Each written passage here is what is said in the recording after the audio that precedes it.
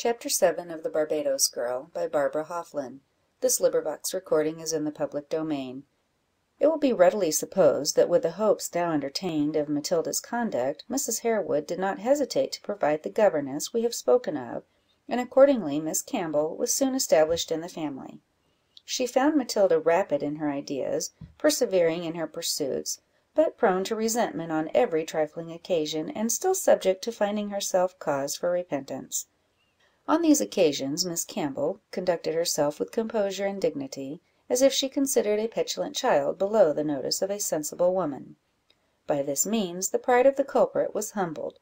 She was taught to retread her first steps, and perceive that she was an insignificant being, obliged to the suffrage of her friends, and only capable of being valuable in proportion to her docility and amiable conduct. Mrs. Harewood had been accustomed to give her children the treat of a ball at Christmas, but on this year she put it off until midsummer, partly because she was afraid, in so large a party and with such various dispositions, Matilda might not be able to conduct herself with perfect propriety during a whole evening, and partly because she wished her to learn to dance; for although this was, in her eyes, a very secondary accomplishment, when compared to solid knowledge, yet, as a healthful and innocent amusement, and called for in order to form the person in that station of life in which Matilda was likely to move, she desired to see her acquire at least as much of it as would preserve her from the appearance of awkwardness. It was an object of anxiety with this truly maternal friend to save her from all unnecessary mortification; at the same time she earnestly desired to see her tractable, humble, and gentle. Time now passed away pleasantly, for all were occupied, and therefore happy. The idle are subject to many errors, and therefore many sorrows, from which the busy are exempt.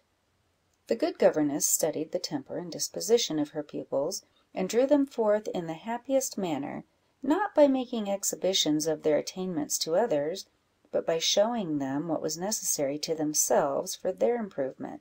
She considered the work of education as sowing good seed, which shall spring up with vigour in advancing life, in proportion to the depth of the soil, and its preparation for receiving it. Whilst Miss Campbell inculcated those branches of polite learning which give a grace to virtue, she was still more desirous of inculcating virtue itself, by grafting it on religious principle, and that fear of God which is the beginning of wisdom.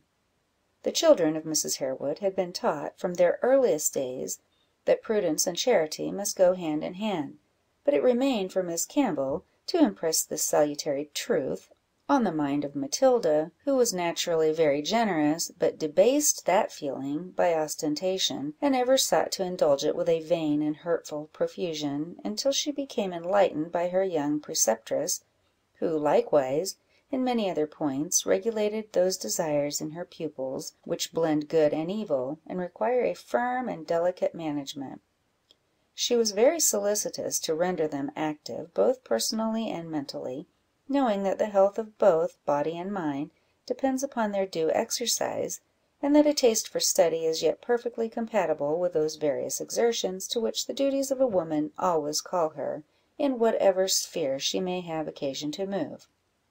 Miss Campbell wished to save her pupils alike from that perpetual fidgetiness which renders so many females unable to amuse themselves for a single hour, unless their hands, feet, and tongue are employed, and that pertinacious love of reading which renders them utterly unable to enter into the common claims of society while a new story is perused or a new study developed.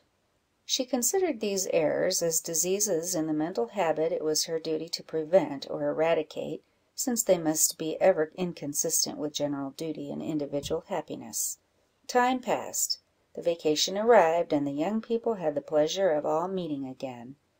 Matilda was nearly as glad as Ellen to see Edmund and Charles, who, on their own parts, were much improved, and delighted to find the girls so.